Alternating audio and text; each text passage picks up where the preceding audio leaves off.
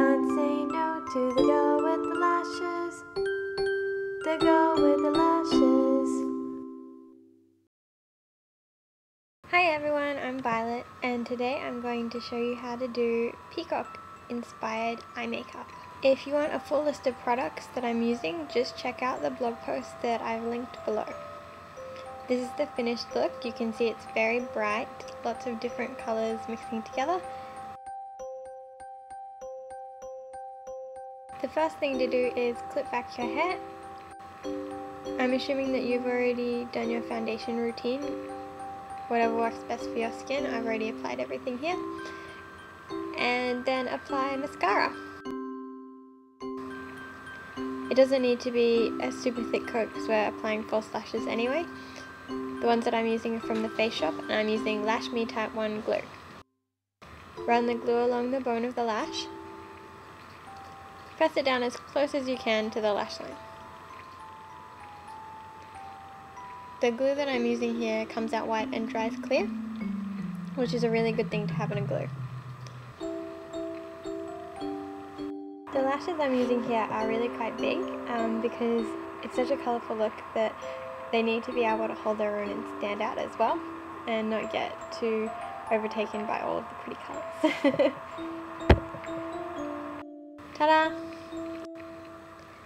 After you've applied your false lashes, the next step is putting on a thick line of liquid liner. I start by applying it across where I've applied the false lashes because you can use that sort of as a guideline. And then afterwards I fill in from where the lashes end in the inner corner right down to the actual inner corner of your eye.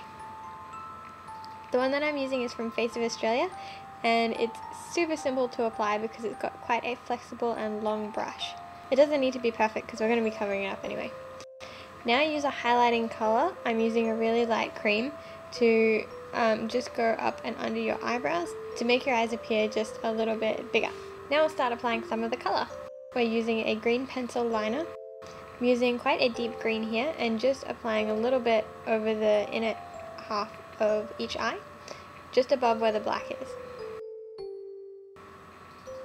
Next we're using sort of a darkish blue to continue the line that you made with the green outwards to the outer corner of the eye.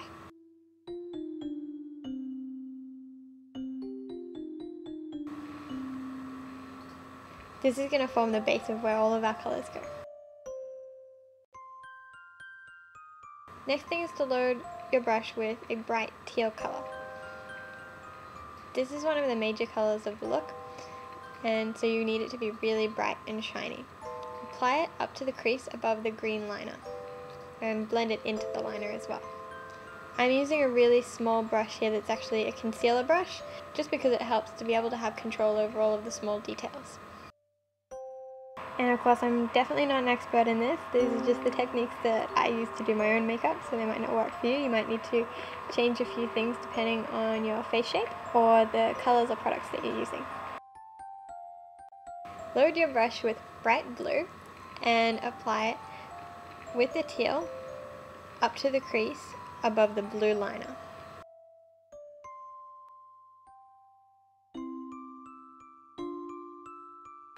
So you should have something like this. Next, load your brush with bright purple, and again continuing where the blue left off, we want to go outwards to the corner and form kind of like a C shape up into the crease. And make sure you blend it in with the other colours. You want to blend all of these in fairly well as you're going because we're applying quite a few colours today. This tutorial I use a lot of different products to achieve the end look, but you could really do it with a lot less. Even just having these 3 or 4 colours of shadow without everything else will get a really pretty peacock-ish look.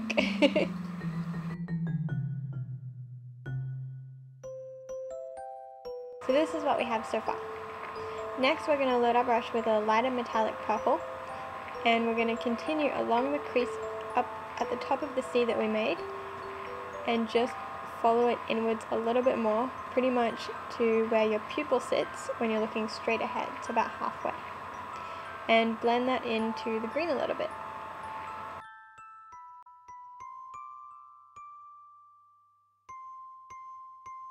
Next, add a little of the lighter metallic purple to the outer corner of the lower lash line, just joining it up to the flick at the edge of the dark purple.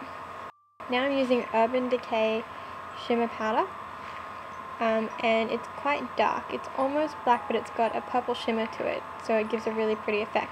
What I'm doing here is blending it along the liner and then just up a little bit, because it will allow us to blend the colors into the liner and make it a little bit more polished.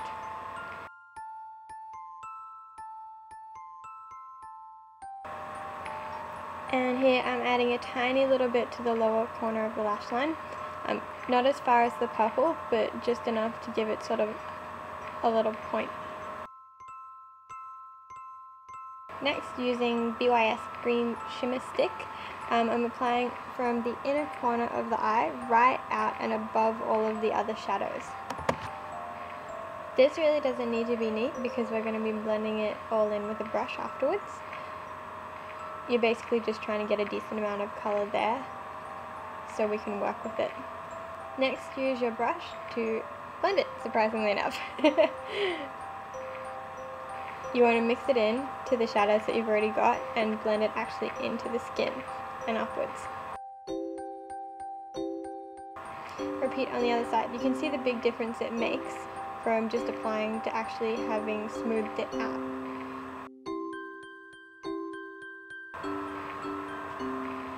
I like to use my fingers too.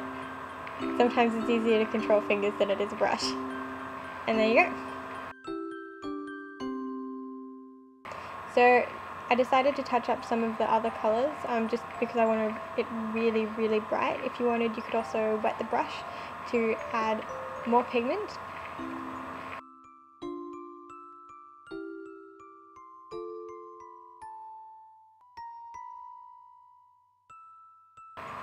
You can see it's starting to take shape now.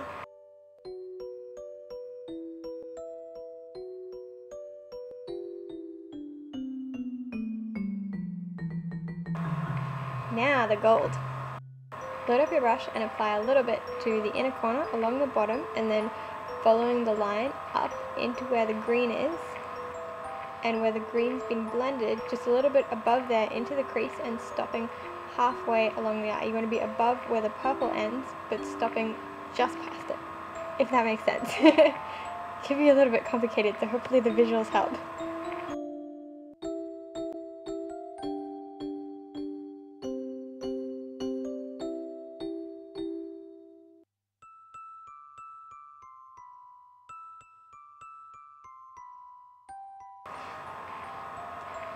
Touch up the jade a bit. I found that after I put the yellow on, it got a little bit overtaken. So I just added a little bit more on top so it stood out using the brush. Then remove any of the fallout from the rest of your face using a blush brush or a powder brush or something. And then last step, lips. So I applied a little bit of lipstick and then a gloss over the top. You don't need anything too dark considering how bright your eyes are. And we're all finished. Fun and Peacock inspired. Just add some matching accessories, take out your hair, and you're pretty much good to go. If you have any questions or comments, just leave them in the blog post. I really do love hearing from you. Hopefully you enjoyed this. A big thank you goes out to David at fashionaddict.com.au for providing most of the products that I'm using here. Thanks very much for watching. See you guys later. Bye!